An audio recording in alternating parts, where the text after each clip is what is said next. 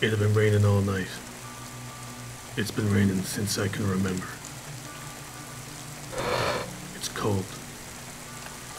The kind of cold that gets into your bones and seeps deep into your soul. I always hated this place.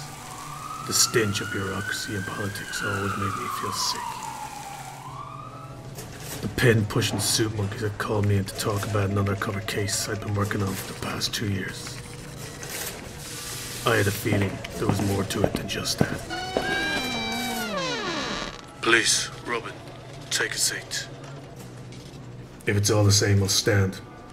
I don't plan on being here all that long. Okay, Detective Byrne. Have it your way. I'll get straight to the point. It didn't take long for Flynn to spill the beans. He'd been given the push from the big brass upstairs to hand my case over to the itchy-fingered DS morons. Believe me, Detective Byrne, I've done everything I could to keep you involved in this case. I'm sorry, Flynn.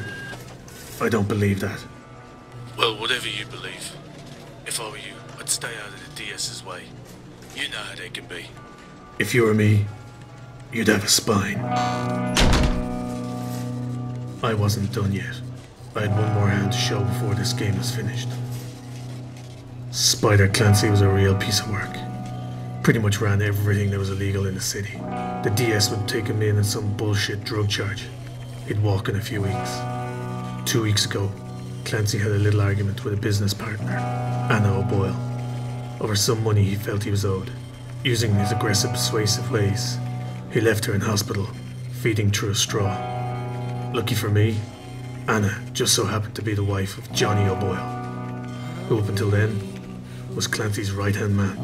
If I could convince Johnny to stand up in court against Clancy, the scumbag would be going down for a very long time.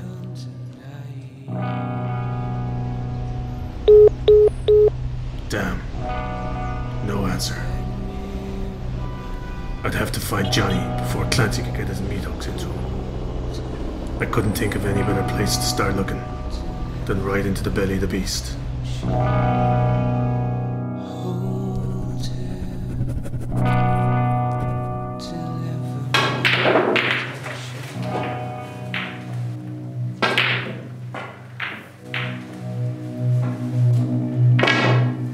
Well, if it isn't fucking Robin Hood. We were wondering when you were going to pay us a little visit. Thelonious! Fuck out!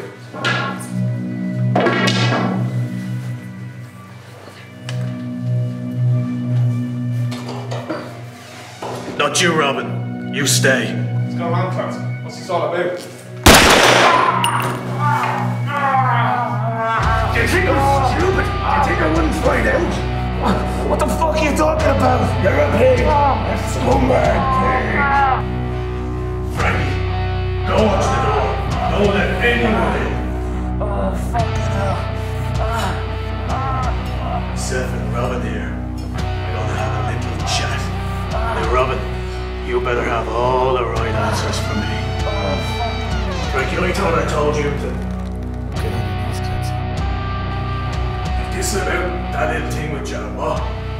Sit on your knees. You don't have to do this, Johnny. Shut the fuck up, Robin. You don't want to get sent down for this rat. Don't listen to that pig skull. If you help me, you'll never see the light of day.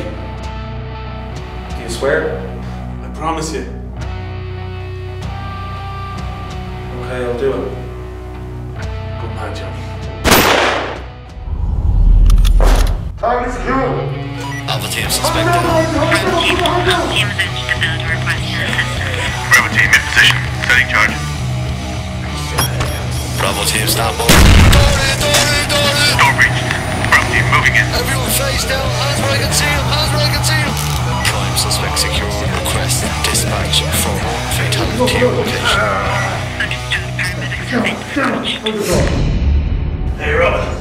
Looks like I'll be seeing you in a few weeks. Operations from Bravo leader. Operations go ahead. Bravo leader, all units standing down. Suspect Clancy detained. Immediate extraction in progress. It's ironic. Finally, it stops raining. Scumbags like Spider Clancy never seem to receive the justice they deserve. It's always brainwashed lapdogs that pay the price. So, is this to be the end of the story? Or just the beginning of the next chapter?